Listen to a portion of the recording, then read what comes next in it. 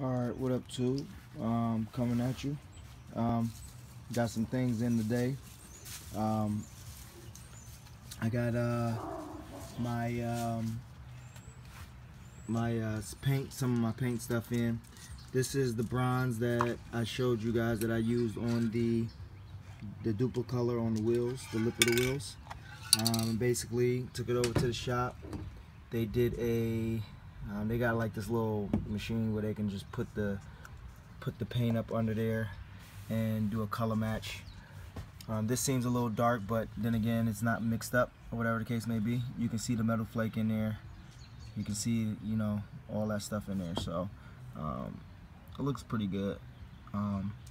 We'll see when I spray it. So I got that in, and I didn't want to go all the way high end, so I didn't want to go with like PPG, so I went with a shop line. And then I've used this brand before. This is the black that I've used this before. This is a Wanda. This is ready to spray. Since I'm gonna do the center of the rims, I figured I'll go with something. It doesn't have no metal flake in it. The Impala I did, 72 Impala I did. I used this paint system, and the paint came out pretty good. The clear sucks ass, but I mean, it is what it is. I'm not going to be using that clear on any of this stuff. Actually, the clear that I brought should have been here, but FedEx, if you ain't here to pick it up to sign for it, it's a wrap. They ain't leaving it. I brought the Wet Plus from my man 10, so I'm waiting for that to come in, and then I'll go ahead and finish knocking down these rims and getting ready to get those sprays. So, but show you the difference in just, you know, paint. I mean, this right here, small little pint with the reducer, over $100, like maybe like $102. This right here, ready to spray, still gotta clear it, $33.38. So that's the difference. Again, I've had this. The place where I got this, they just didn't have the machine to color match, so I had to go over there to get this. When I spray my base coat, I'm gonna go with a more high end, maybe a shop line or PPG to spray it. Just because when I spray my car, just because I feel like if I'm gonna spend the money, I might as well spend the money and do it. But I just wanted to get something that wasn't so expensive.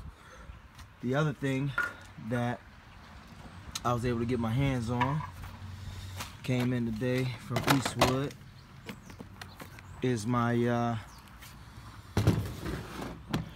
gun set. Got a couple guns. Some of them, I don't know. Got some of them for primer, some of them for high build. But this here, I've heard so much good reviews about, especially if you're not running a huge compressor. It's the Concours Pro. It has the smaller gun and the bigger gun. It has the 1.3 tip, the 1.7 tip, the 2.0 tip, which I'm not going to be using it for priming. I'm gonna use it for base and clear, because I have another one that's about a 2.0 tip and another one that's a little bit bigger than the 2.0 tip that I'm gonna be using for my priming and stuff like that. I also went and brought a 1.4 tip for my base. So this will be my base, and then my 1.3 will be for my clear.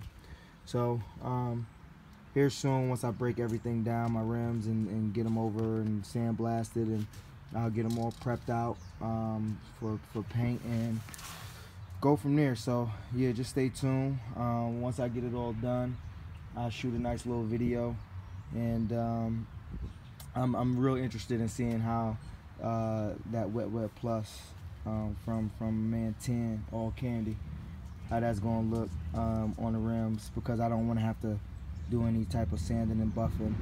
And I just heard some really good reviews about it. So yeah, I'll do a review, kind of a review update on the painting with the Concours Pro as well, so you can get an idea of how it sprays if you're looking for a spray gun and you don't want to spend too much. I think caught this on sale for like 200, 250 maybe, somewhere around there. So yeah, we'll see. We'll give it a shot and we'll go from there.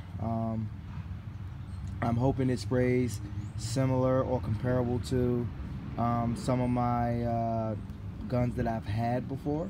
I've had a Sada before. I've had a DeVilbiss before. Obviously the Sada spray, you know, Sada is a Sada. DeVilbiss sprayed pretty well.